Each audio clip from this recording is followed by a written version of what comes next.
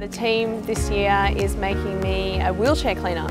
So I live on a dirt road and I go walking the dog and I come home with dirty wheels. So how do we get those wheels cleaned?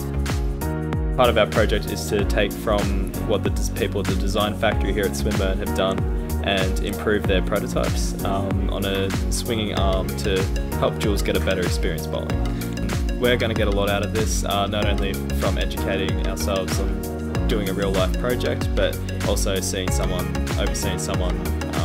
their quality of life improve from such a simple thing as bowling. Oftentimes in design projects you work for somebody or you work for a client or a user and you never really get to work with them, but the design factory approach and moving into this engineering practice academy approach as well is very much in that co-design, co-creation style where the students worked with the need knower as opposed to for the need knower.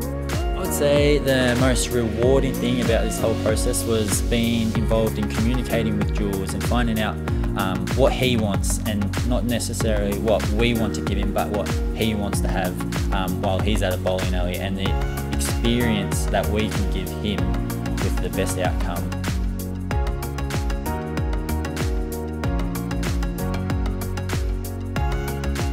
Working with Jules has been a really good experience, both from a perspective of us learning how to work with stakeholders in general, and it's just been good going through the co-design process with him. It's just been a positive experience and we've learned a lot from it.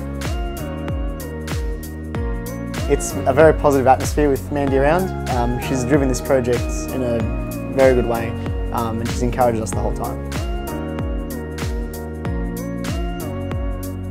Just seeing the final product together, the amount of effort and time that's gone into the product was huge, and also just the learning experience for everyone in the team.